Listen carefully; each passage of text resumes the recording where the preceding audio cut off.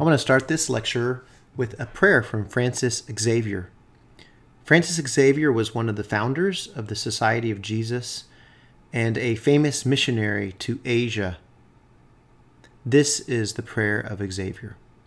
Eternal God, creator of all things, remember that you alone have created the souls of unbelievers, which you have made according to your image and likeness.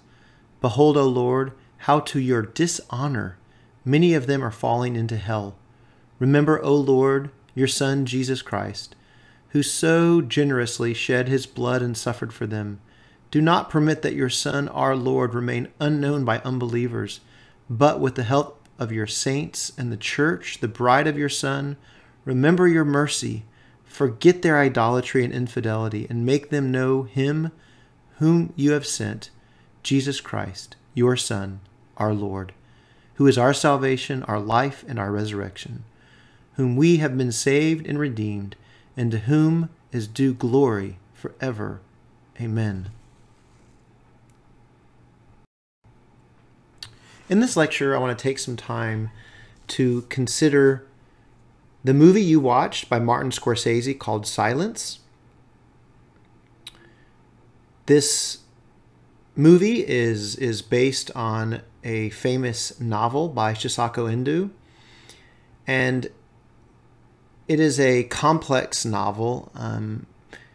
You've watched the movie already, and I think you've realized that it is a very multi-layered and complex movie. I want to read some lines from this book by Makoto Fujimura, who's a famous artist. And he wrote a book called Silence and Beauty, which are his reflections on Endo's book, Silence. Here's what Fujimura wrote. In many quarters, communication of the good news is a consumer-driven, mall-like experience that plays to people's escapist fantasies. Going to church or attending a Christian concert often is a reprieve from the ills that face us. Works like Silence seem harsh and stark, and they seem to hit home too deeply in an entertainment-filled world. Rarely do we encounter art that gives attention to the complexity, paradoxes, and mysteries of life without falling into the abyss of despair. Silence is an antidote to the morphine-like numbness of our culture.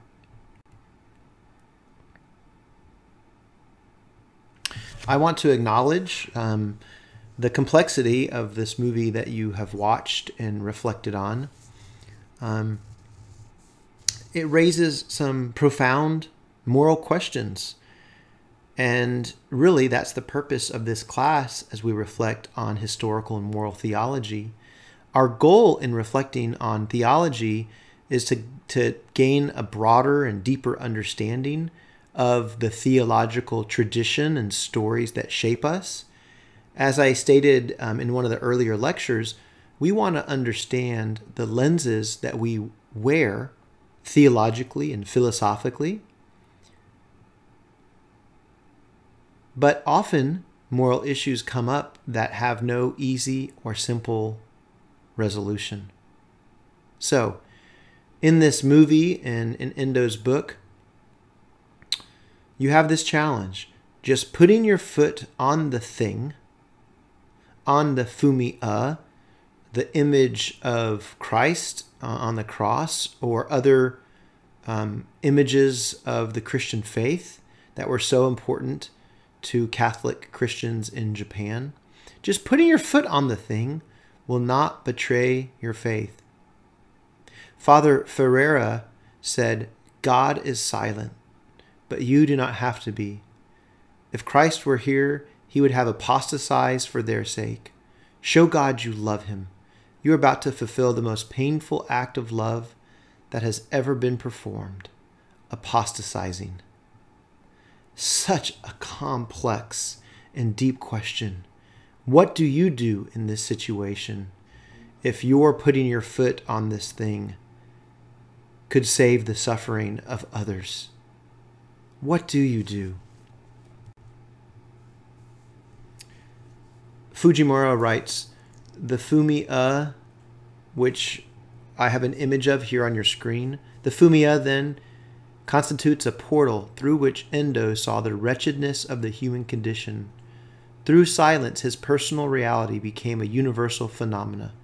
The muddy swamp of Japan gave birth to Fumiya culture, a culture that forces individuals to suppress their most treasured identity.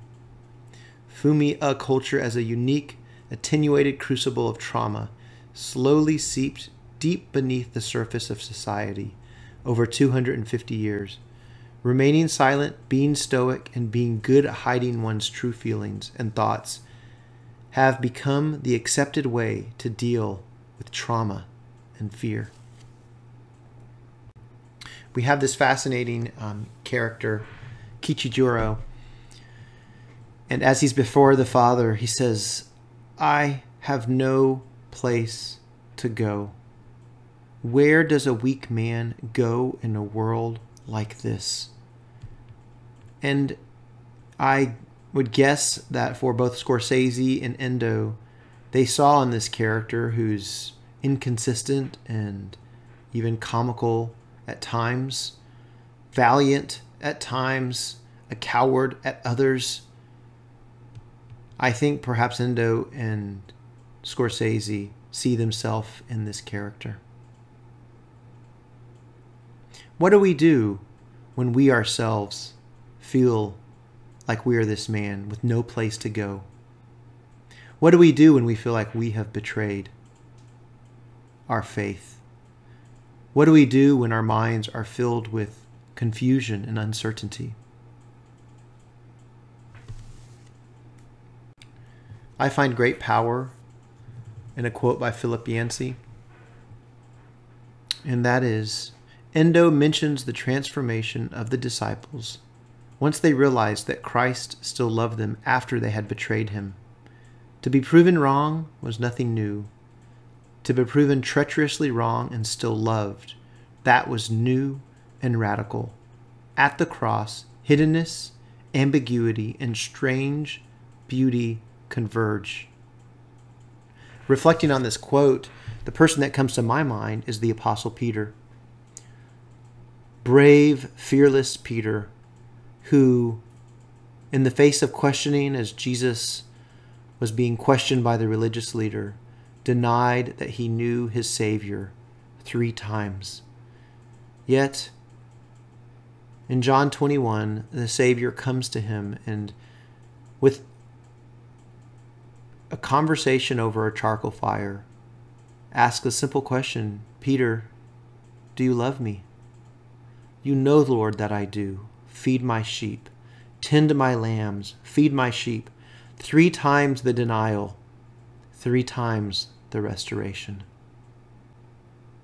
I hope in the complexity of this movie and the complexity of Endo's book and novel that we're forced to wrestle with some challenging moral questions that we are facing now perhaps, or perhaps will face them in the future.